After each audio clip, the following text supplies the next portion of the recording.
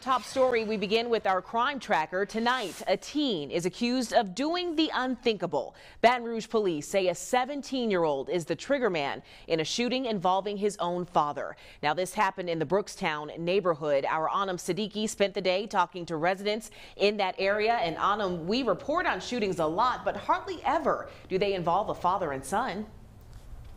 Yeah, that's right, Renee. A true tragedy. This is the second deadly shooting on the same block within 24 hours. Residents say they need help from law enforcement and the community.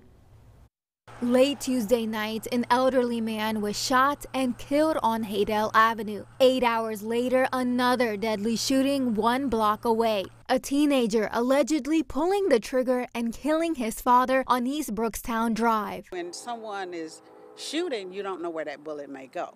Ms. Pearlie Clark lives a block away from the violence. She says most residents in the area have been there all their life. Now things are getting out of control. When I first moved here, they had a lot of police protection because they would be at the church all the time. Now we barely see any. Baton Rouge is ringing in the new year with a record-breaking number of homicides. The East Baton Rouge coroner reports a total of 167 homicides and counting. That's about 20% higher than last year's total. It's really tiring just seeing the same problems just happening over and, it's not stopping. One local worker says he's witnessed shootings, thefts, and even dead bodies at the doorsteps of his job. He says crime has escalated since the start of the pandemic. People get, frustrated, they're not going out and working like they should. They're not, some people turn to doing things like that.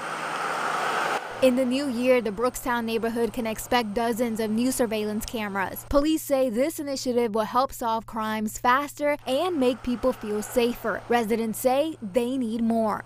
Just more patrols, better working with the citizens, trying to get them to where they, don't keep doing the same kind of things, The teen suspect was taken into custody for his father's death. There are no updates for the shooting on Haydale Avenue. Police say if you see something, say something. Reporting live in studio, Anam Siddiqui, NBC Local 33 News. All right, Anam, thank you so much for that reporting.